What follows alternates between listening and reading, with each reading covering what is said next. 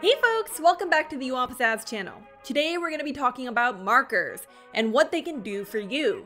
Markers is a great tool for adding notes to your timeline. This can be helpful for client feedback and for making revisions. Go ahead and click your playhead to a point that you want to add a marker. This might be a place where you want to add a note, where you want to remind yourself of something like changing a shot or fixing a mistake. If we want to create a marker on the timeline, we have to click off the shot and hit M on our keyboard. But if we want to create a marker on the shot itself, we have to select the shot and hit M on our keyboard. So you'll see that there are markers in two different places. Right now, let's just focus on the timeline marker.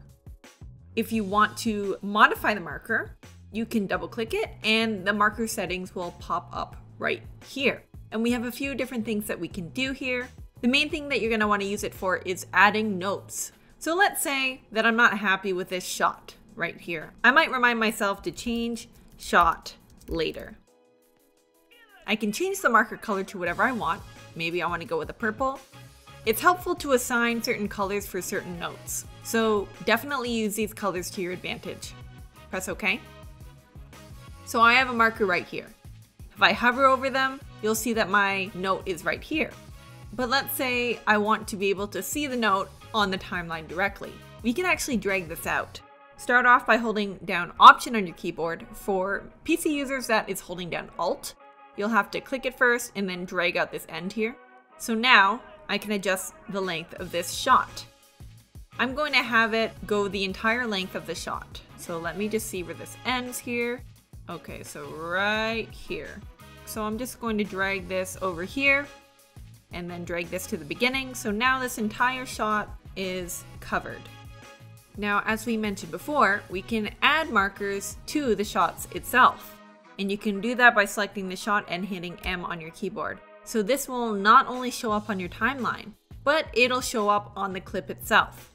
Even if we shorten the clip and we lose the marker here, we can actually still view that marker by opening it up in the source monitor. You'll see that it is still right here. That's if you want to make notes on the clips itself. Now let's say that we want to get rid of the markers. You can select the marker, right click, select clear selected marker to get rid of that. Let's say there's multiple markers on one clip that you want to get rid of. You can actually just right click and select clear markers and it'll clear all of them at once. Thanks so much for watching this tutorial. I hope you found it useful. I hope you found it helpful. If you did, please give this video a like and subscribe to the TIMECODES channel for more Adobe tutorials. Are there other aspects of Premiere Pro that you want me to talk about? Please let me know in the comments below.